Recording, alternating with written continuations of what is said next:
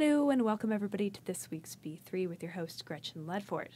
Today we are going to be following up on an article that was in issue 4, volume 67 of the Blue Banner, out this week, where managing editor Larisa Karr explored a topic of refugees in North Carolina. She joins us here today to talk about what she discovered. Welcome, Larisa. Thank you so much, Gretchen. So, with the constant revision to the travel ban, it appears that America is becoming more fearful of refugees. Mm-hmm. Have refugees always been treated this way? Yeah, actually. I was surprised to find out. I interviewed a professor at UNCA who teaches a class on immigration law and refugee law. And he told this really interesting anecdote. It wasn't an anecdote, actually. It was definitely a story about a Chinese immigrant named Che Chanping. And he lived in San Francisco in the I think it was late 1800s. And he went home to China just to visit his family, whatever. And he came back to the States, but he found out that during the time that he was in China, the United States had enacted a travel ban against Chinese immigrants. So even though he had been living in San Francisco for, I don't think it was 30 years, but it was definitely 20 years or a decade or two, he was prevented from coming back into the country. That sounds eerily familiar. Yeah. Yeah, so what happened was I was talking to this professor, and he was saying how the United States has never been particularly friendly to refugees. People associate it as a country that's, built on immigration, they use the term melting pot a lot and whatever. But yeah, he was saying how they're not particularly friendly to them, and while they haven't had a policy of being hostile to them until, now, there's been kind of an avoidant, kind of an underlying fear of refugees, which I thought was really interesting. Yeah, I find that really interesting, and I think it also points to an interesting difference when we talk about refugees in terminology. Mm-hmm. So you just mentioned immigrants, and then there are refugees and there are asylum seekers. What makes a refugee a refugee?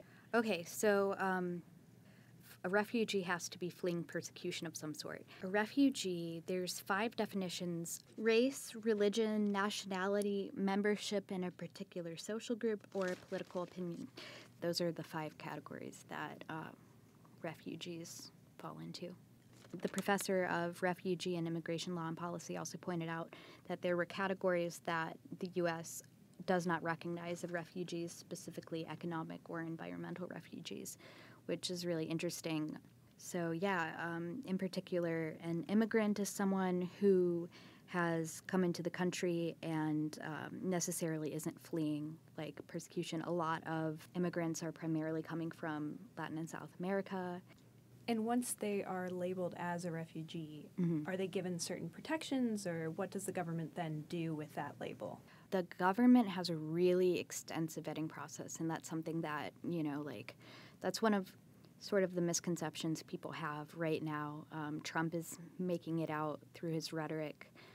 He's giving people the impression that people who are, in Syria, who are essentially fleeing, a mass genocide practically, he's giving the impression that they can just hop on a plane and come here and, I guess, just hop into society, really. Mm-hmm. And that's a misconception. There's the Homeland Security, the Department of Homeland Security has a very extensive vetting process that they go through, and I think it takes months. And, once they get here, they usually go. There are 9 government agencies that are funded, I think, by the Department of State. And a lot of them are Catholic or Episcopal or Lutheran. And they're usually put in one of these agencies, and these agencies help resettle them. And initially, they're given classes in English. They're given opportunities or told what different job opportunities are. And they're slowly, over a process of several months, they're slowly helped to sort of get used to acclimate to society here.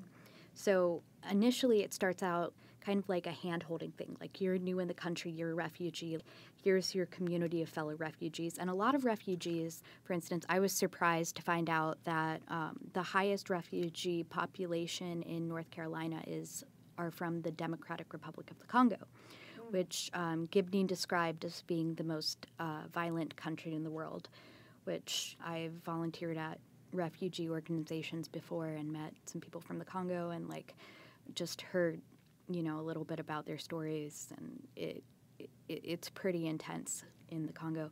So yeah, they're usually in North Carolina in particular, they're relocated to a hub.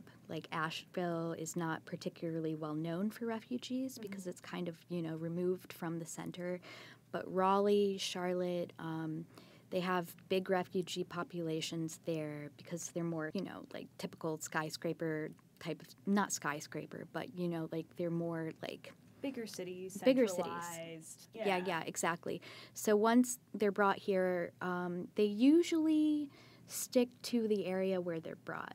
And one of the really interesting things that I found out from Dr. Gibney was talking about what characterizes U.S. refugee policy from other countries in the world.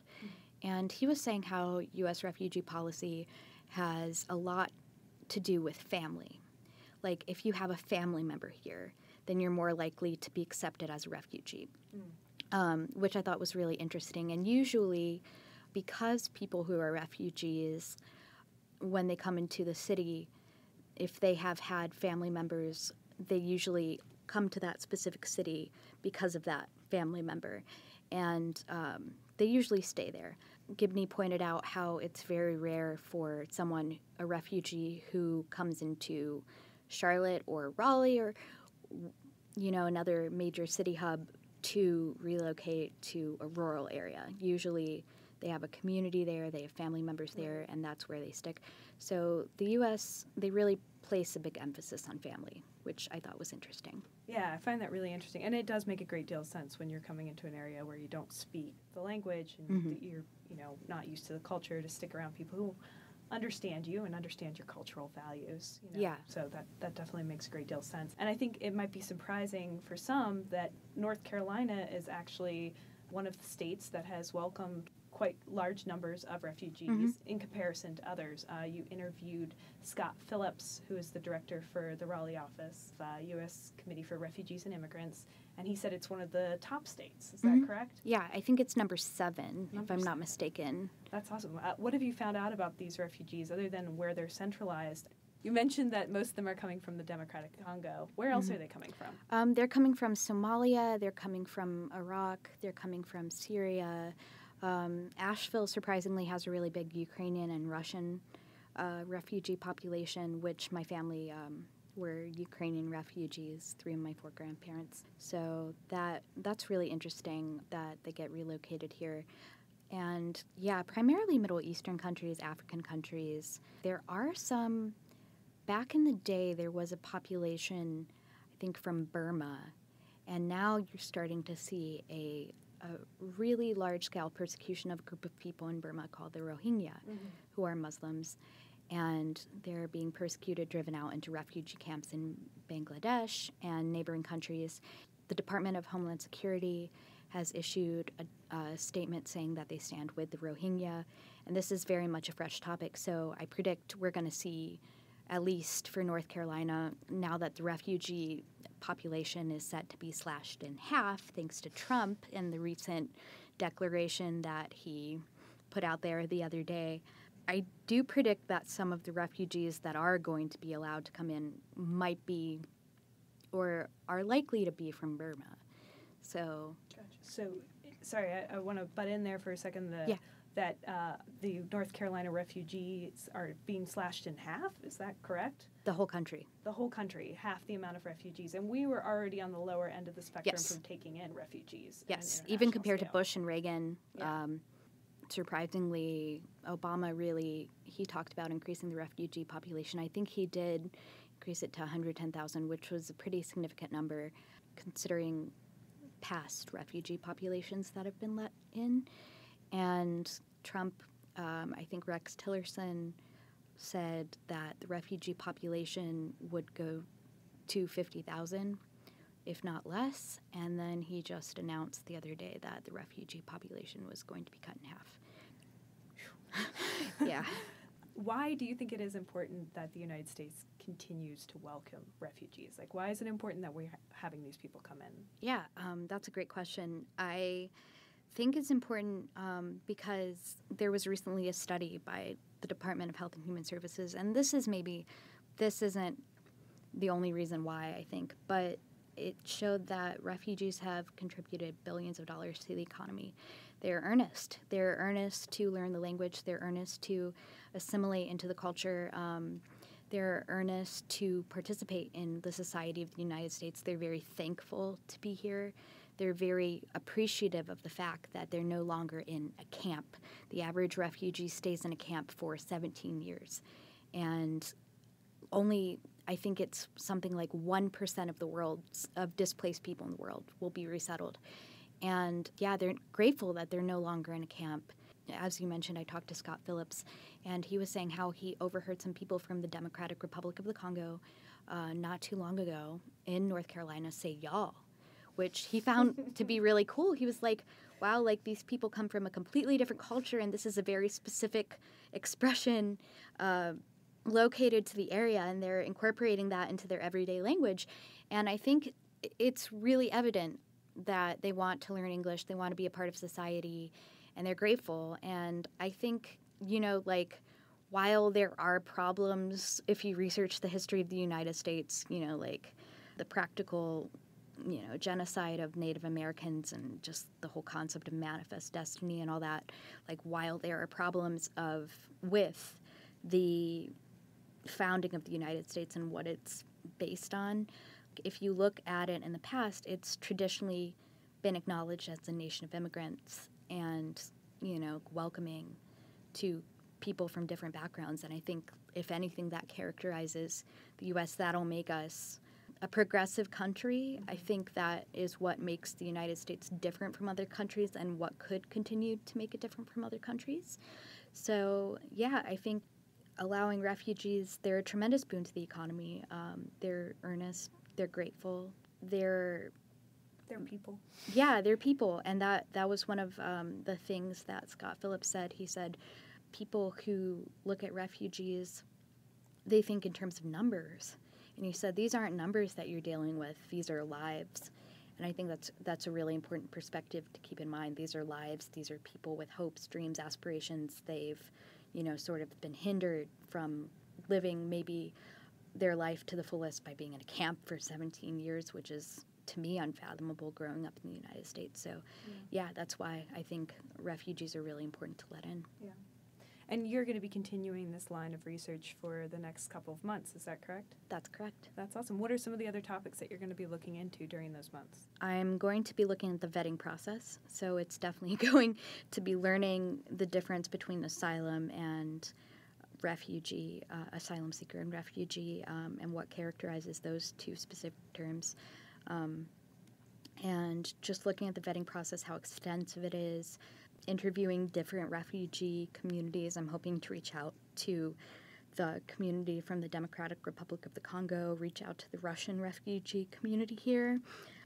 While the next couple articles that I'm writing are going to deal with numbers specifically and documents, I'd really like to veer, I think the last couple articles, I'd like to veer more into like a profile territory and actually hear stories from people. It's difficult to interview refugees because a lot of them are very introverted. A lot of them fled war zones and are traumatized, and a lot of them are still learning the language. And when you're learning language in a new country, it's, there's a lot of timidity and a lot of self-consciousness. I haven't gotten the opportunity to actually talk to any refugees yet, but that's really after I focus on documents and the process and, just the United States history of letting in immigrants and refugees and asylum seekers. I'd really like to find some people with testimonies of being in these specific countries. Yeah. Well, we really look forward to the upcoming articles and hearing those interviews hopefully in the future and having you back on this podcast. But I appreciate that you took the time today to kind of explain the situation as it stands here in North Carolina. So thank you. Absolutely, Gretchen. Thank you so much. You're welcome. And that's all for today.